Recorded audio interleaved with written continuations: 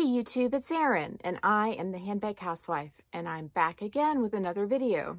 Today's video is going to be about the trip I took with my family to New Orleans. I'm going to lightly touch on some of the things that we did while we were there, and also take you shopping with me at Louis Vuitton. So that's kind of the main event that I want to show you, and that happens towards the beginning of the video. The first thing we did when we got there, well, we drove kind of almost through the night. We got there about 2 a.m. and stayed at a beautiful Airbnb. If you are looking for an Airbnb in the New Orleans area, I found an amazing one that has 3 bedrooms and 2 bathrooms, and it was located pretty centrally, and we loved it because we went with my brother-in-law and then of course my family, which is my husband and I and our 2 boys. So we all had our own space. We got there at like 2 in the morning, and so when we woke up the next day, we were tired, but we powered through and we went to the World War II Museum. And we didn't get there till mid-morning, and we stayed until mid-afternoon, and that wasn't nearly enough time. I think there's like 7 buildings at this World War II Museum in New Orleans, and it is incredible how much information that you can learn about and see there. And there's so many exhibits with great big pieces of machinery and weaponry and photographs and videos. And I mean, it's just insane. And we saw just the tiniest bit of it. My favorite part was the movie that was narrated by Tom Hanks. We saw that at the end, and it was a 4D movie where they brought in like pieces of like a fuselage, and they had our seats vibrating, and I think they had wind blowing. I don't know, they had a lot of stuff. I think they had smoke. There were a lot of special effects that went along with the movie and really made it feel like you were almost there. I mean, not there obviously, but almost there. And so we did that, and then we went and ate at the Creole House, which is really good, on Canal Street. And Canal Street, I discovered, was a lot like Michigan Avenue in Chicago. It has the higher end stores on it.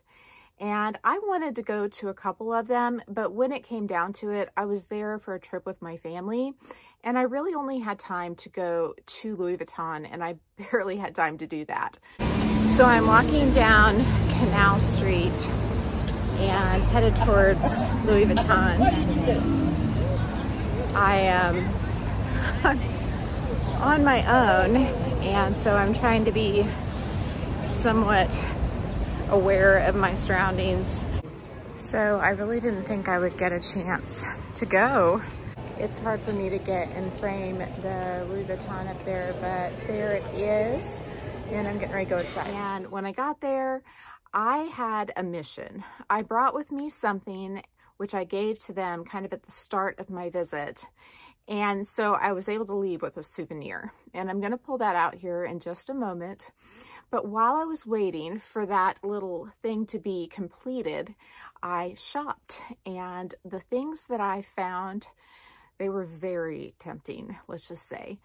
The things that I found that were the most tempting were Damier Alicious. I think that's how you say it, Damier Alicious Speedy 20. But of course, I've reached my maximum on Speedy 20s unless I go and modify my rules and say I can have 4 canvas Speedy 20s and 4 leather Speedy 20s, because I have 4 Speedy 20s and I'm trying not to have more than 4 of any particular style in my handbag collection. But the Damier Alicious Speedy 20 in the blue and the green is just so nice.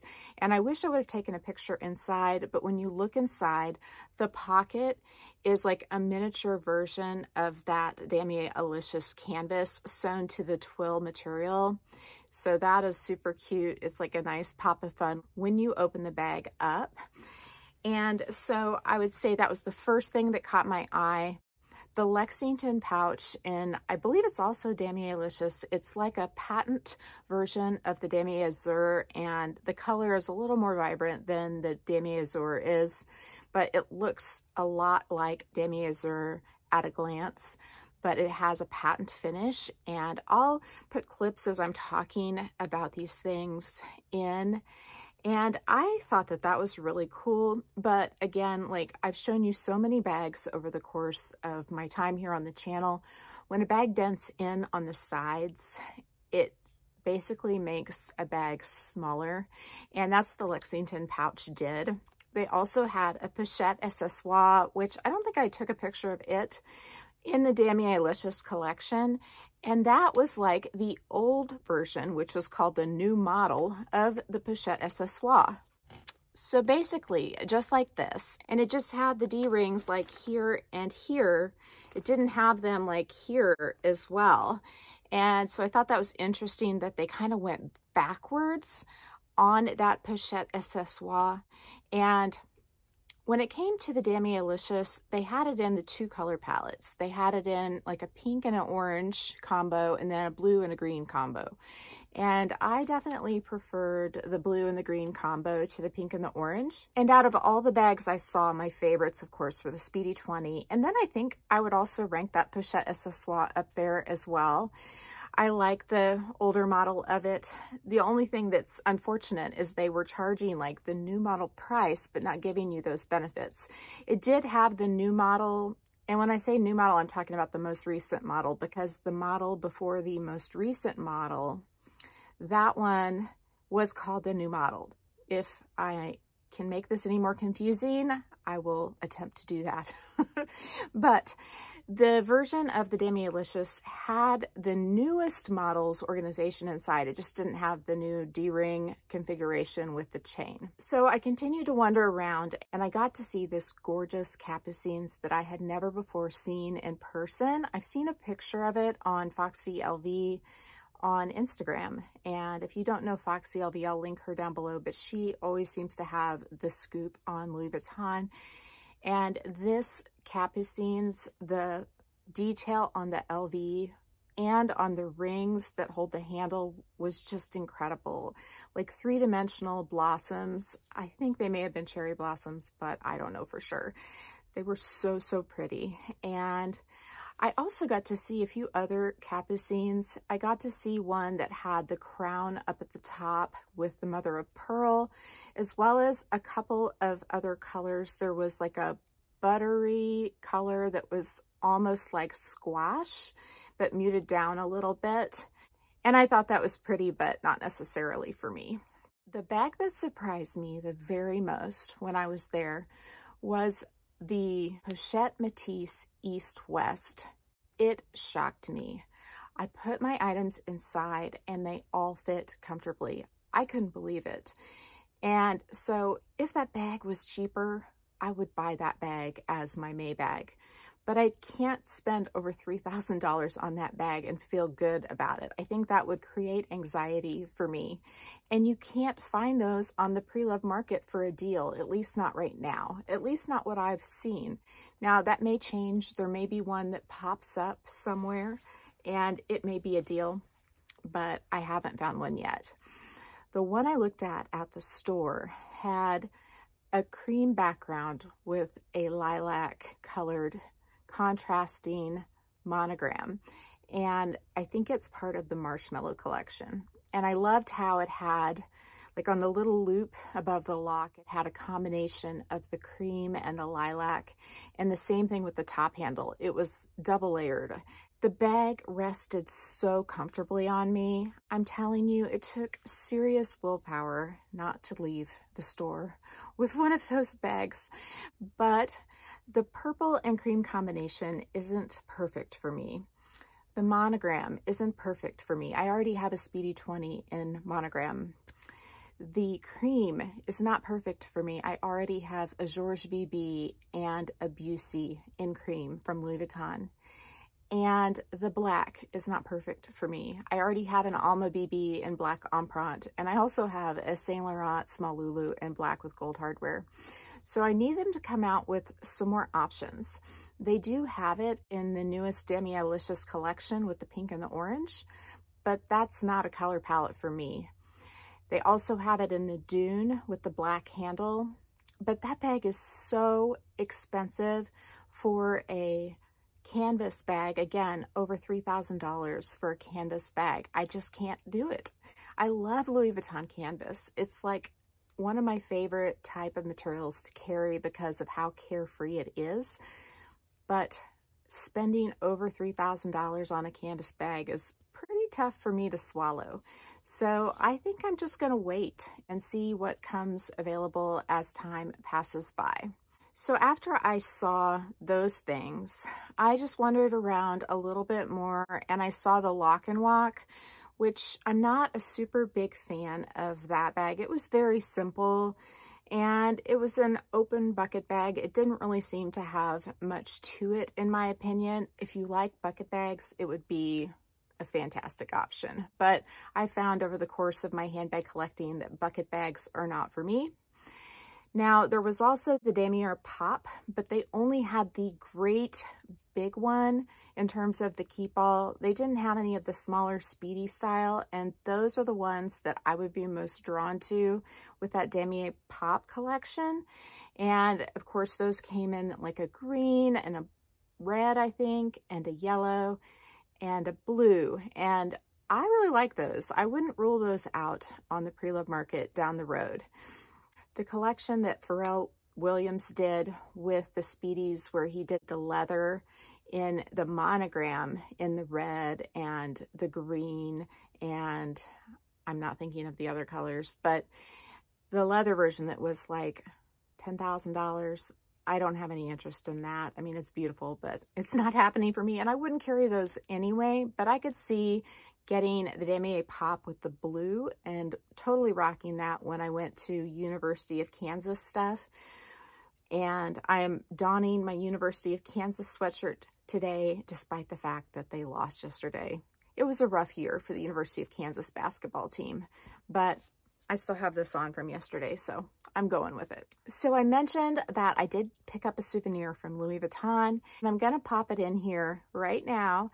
It's not really an unboxing or unbagging. I do have it stored in one of the pouches I got from an insert company. Actually, I guess this is from Samorga. I usually have Zumani. I have so much Zumani, but when I very first started collecting handbags and doing YouTube, I bought a few Samorga inserts because I was influenced to do so by some of the other YouTubers out there. I don't necessarily, I mean, they're very good quality, don't get me wrong, but I do prefer Zumani. I think the felt quality is very similar, but I do prefer the feeling of the Zumani by just a slight little bit. They're both excellent though, what can I say? So as you can see, I have two little things peeking out here. I pack these like this because I wanted to protect them. And so I put them in this pouch so they wouldn't get dents or dings in the leather. And I have both of them in a Zumani little slip pocket. I love these slip pockets. They come with like every Zumani thing that I get. Zumani is so generous. They always send me my inserts, and when they do, they come with these little slip pockets. And I do have a discount code for Zumani. It's HBHW20. And so let's reveal what's in these little pouches. These pouches help me get these two things home safely. So first is my luggage tag in black with a combination of the Louis Vuitton fleurs. The flowers on this are ever so slightly too big for the tag, and I knew that. So they do overlap the edges of the tag a tiny bit. I got this tag created for a particular bag. Let me grab it. This is the Boston bag by Dress Up Your Purse, and it's done in the Togo leather, and it has the vacay trim that goes around it like the keep-all does. So it's sort of a combination of the Speedy 20 and the keep-all. And I love this tag with it. I think it just dresses it up. This leather on this bag feels amazing, and I do have a discount code with Dress Up Your Purse as well. It's HBHW15 for 15% off. And I am in love with this combo. I think it just gives it some va-va-voom. And this is such a carefree bag for me. I do love black and gold handbags because I do find that they're really easy to touch up if I hit a corner on something. And so I think I may move into this one now that she has her fun new New Orleans accessory. The New Orleans Louis Vuitton store used to have their own stamp, and that has went away, sadly. But I was able to get two fun ones. Let me show you the next one. So here we go. You ready for the reveal? I got Miss Vivienne on a VVN tag. Now, this tag had some patina to it. I picked up these tags on eBay, and so this one didn't take quite as well to the vacay. I think the gold foil takes better to brand new fresh vacay than it does to one that has some patina on it. So there was a slight little bubble on one of the edges, and I'm hoping that doesn't flake off, but it is a possibility. But luckily there's not quite as much contrast between the gold foil and the vacay as there is on the black one. So fingers crossed that she stays looking beautiful. And I figured I would place her on my Speedy 20. I usually wear my Louis Vuitton Facets charm on my Speedy 20, but I thought Vivienne would have some fun hanging out here. And so there she is. I usually carry my bags with the handles down and then use the handles to grab and go out of the car. And I do think that Vivienne looks super cute hanging that way. Now you can loop these tags directly through and not use the clip system. But for now, I think that she's gonna just hang out like that on my Speedy 20. You can pick up these tags on pre-loved websites. I've found mine on eBay, and there are counterfeits out there. So if you want to be sure you got a real one, you do need to get it authenticated. If you get it stamped at Louis Vuitton, they will essentially authenticate it for you because they won't stamp one that's not real. So I now know with 100% certainty that these two tags are real. And I think Miss Vivienne looks super beautiful on my Speedy 20. So those are the only two souvenirs I picked up from Louis Vuitton. So that wraps up my trip at Louis Vuitton. I would have loved to go to Fendi because I really want to try on the midi chain baguette. And I don't even know if they have that in stores. I assume they do, but I didn't have a chance to go back and check it out. The next day, we went to Oak Alley Plantation, and it was absolutely stunning. It was an operational plantation during times of slavery, and we got to tour the main house and learn about the lifestyle of the people who live there. Driving up to Oak Alley Plantation. It is out this window. Yes, very, very cool. Lots of amazing, oh my God, look at the trees. So pretty. Hey YouTube, I'm at Oak Alley Plantation and it is just absolutely gorgeous here. I'm gonna flip the camera around, but I am wearing this like silky top just in case it's cool inside. Got my Saint Laurent camera bag. When I did my pack with me video, I packed my Louis Vuitton Keepall, which I used on the way down here in the car. It was great to stick on the floor of the car and have all my stuff. And I also brought my Saint Laurent wristlet as well as my Lululemon belt bag. And I was gonna use the belt bag on our swamp tour, and I'm not sure if I'll ever use the wristlet. I may just use this Saint Laurent camera bag. It's working so well, it's lightweight, and it holds more than the wristlet. So that's where I am so far on my bag usage for the trip. Here are the grounds. This house is absolutely beautiful. We have a tour at 12:45. I love these trees that touch the ground with the branches. I don't know if they're banyan trees, we may find out. And I like the ones that have like that mossy stuff coming off of them too. I think the ones down there may, but just absolutely gorgeous. Here is a better head-on shot of the house. Look at these trees. They are just incredible. And again, this is Oak Alley Plantation. It's a definite must-see. We ate at the restaurant. It was fabulous. I mean, just incredibly wonderful food. We had some sort of a seafood dip and crawfish etouffee and sausage and blackened Gulf shrimp. It was so good. These pink flower bushes are freaking stunning. Love, love, love. All of this is so pretty.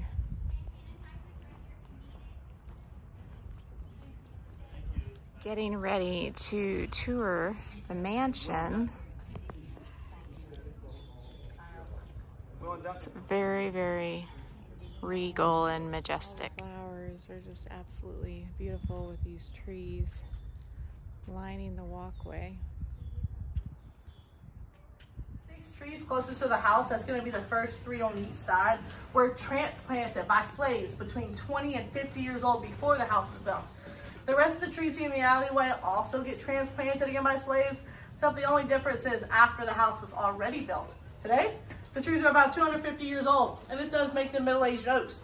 In another 250 years, they're going to be senior citizens. This is the rose garden over here. The bathroom. I'm sure some of y'all think about the bathroom right now. Don't worry. Okay, I got asked about the structure over here. This is a fun little gift shop. I've heard they have lots of cool stuff. They have all kinds of fancy candy treats, including sugar-free. Yay! The artwork here, some of it's gorgeous. I love that painting up there.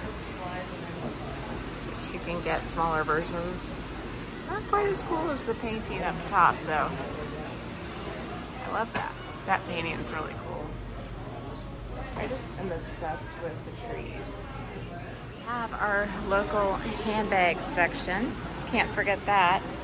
But some super nice strap action going on. These pictures are all painted on wood and stone, all by the same guy, kind of at the swamplands. And then we also spent some time in the slave quarter area. The main house is the original main house, but the slave quarter area has been reproduced. They had an individual speaking while we were there, and he described to us the lives of the slaves who lived on that plantation, and it was just awful. It broke my heart, but I really appreciated learning what I did from him. After we left Oak Alley, we went back to New Orleans and caught an Uber down to the French Quarter and did a little bit of wandering around and walked down Bourbon Street as it was getting dark.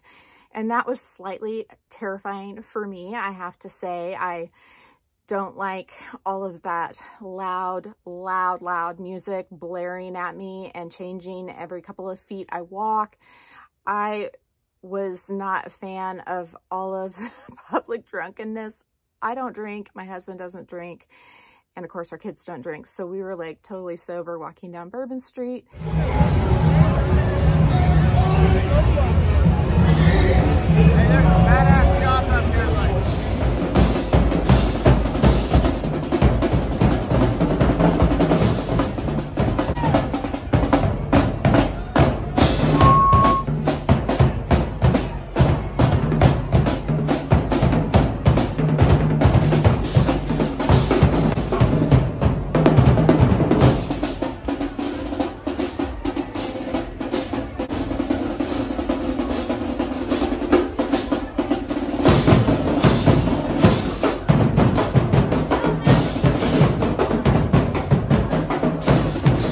But it was an experience, and I don't think my kids will ever forget it. And so I liked sharing it with them in that sense. At that point, once we walked the entire street, we took an Uber back. I forgot to mention that before we walked down Bourbon Street, we did eat dinner at Landry's, and it was the most amazing meal we had the whole trip.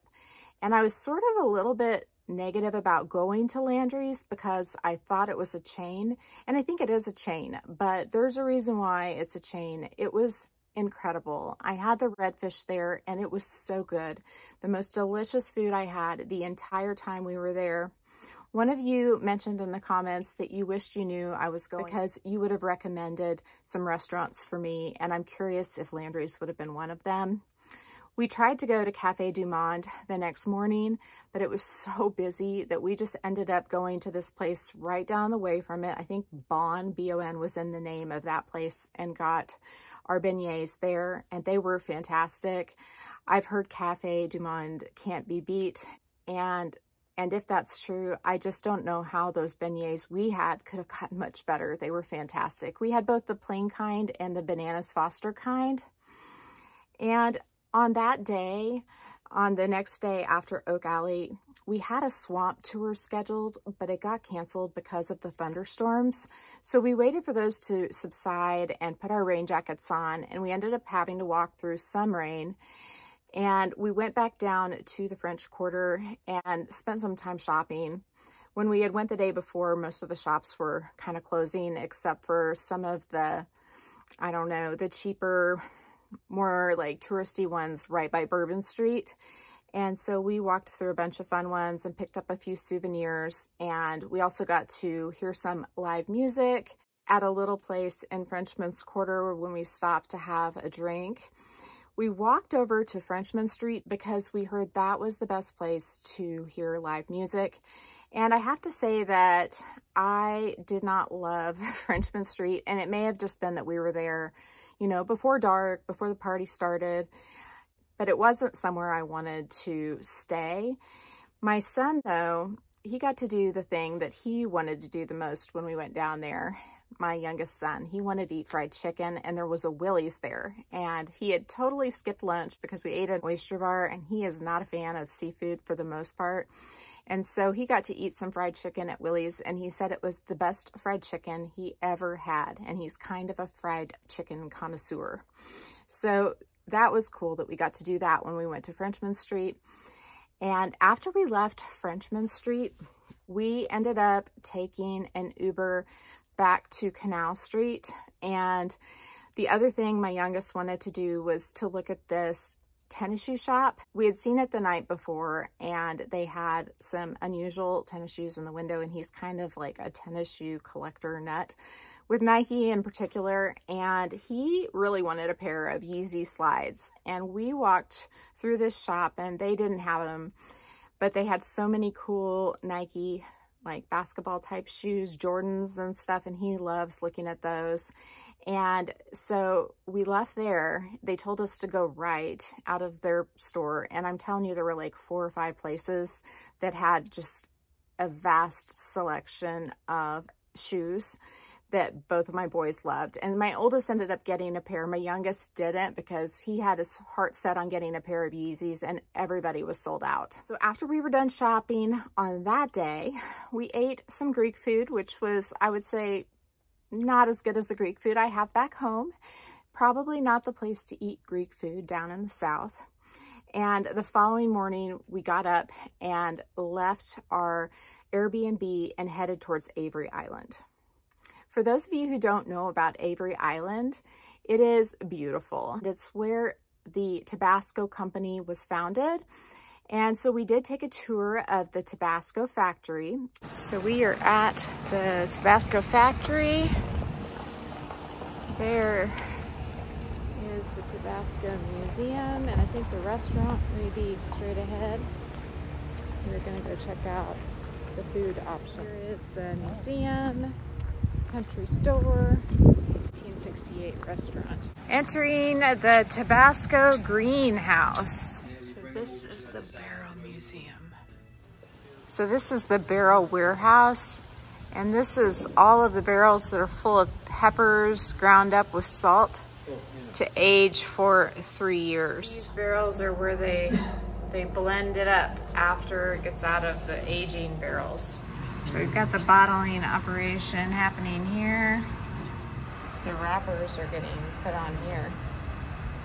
We ate at the Tabasco restaurant, and I didn't eat. I wasn't hungry, but apparently the food was pretty good, and they had like every flavor of Tabasco that you could ever want to try on the table to put on your po' boys. And so I ended up just having like a Virgin Bloody Mary, which was pretty fun because they had a Bloody Mary bar and I got to put like olives and celery and okra and all kinds of things in it. It was like drinking a salad. And so after we finished eating and touring and shopping at the museum, we took, I think it was called the Jungle Tour or the Jungle Gardens, something like that. But the family had founded a nature preserve that you could drive through that was about 3 miles.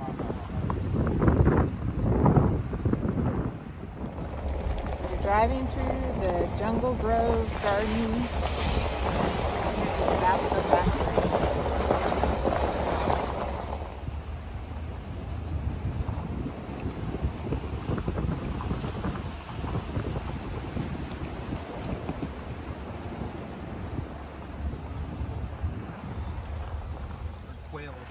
Yeah, the Wisteria Arch does not have many flowers on it right at the moment.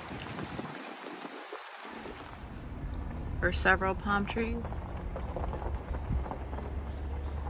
So we were thinking we would not go to Bird City, but now we are going to Bird City because we saw a peek of it and it looked fantastic. So here's the Bird City information.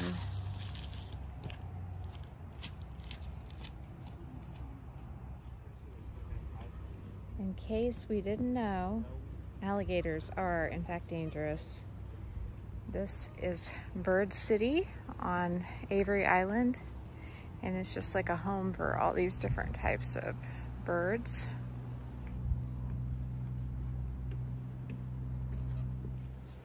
So there is an alligator. Can you see it? Can you see it? Can you spot it? I can see it. And we had been bummed that our swamp tour got canceled because we didn't get to see any alligators. And so it was really cool because right when we started driving through the swamp, we started seeing alligators. And of course, my husband and my oldest had to hop out and try to see them closer, which terrified me. I'm like, Demi, get back in the car. But they didn't listen. But luckily, we all made it home with all of our appendages, so that's a good thing. But we drove through this swamp, and it was also a botanical garden, so we got to see lots of beautiful flowers, really cool trees with like the hanging moss. It was so pretty. And there was a part that had some sort of a Buddhist, I think, temple, but we didn't go look at that. We just drove by it. And it was just a really neat experience to be able to get a little bit of the swamp from the comfort of our car. And the day was sunny and it was gorgeous. So that was the end of our Avery Island experience. I would recommend it.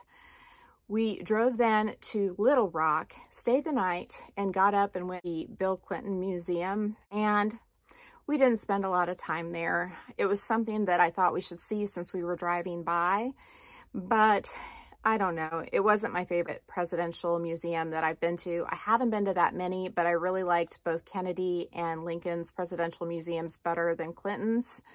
And it just had to do with the exhibits and how the information was presented. It wasn't as easy for me to absorb information at Clinton's museum as it was at the other ones that I've been to. I also may have just been like information overloaded at that point. So it was because it was the end of our trip. I don't know, but we ended up wrapping up the day in Little Rock by going to a nice breakfast joint and then hopping in the car and headed home.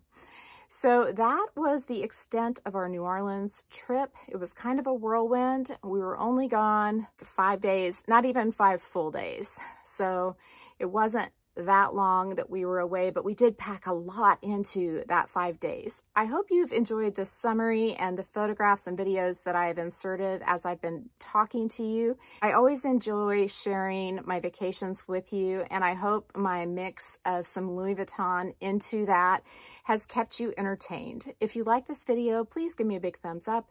If you haven't subscribed to my channel yet, what are you waiting for? Do it and ring the notification bell so that you are notified of future exciting content such as this.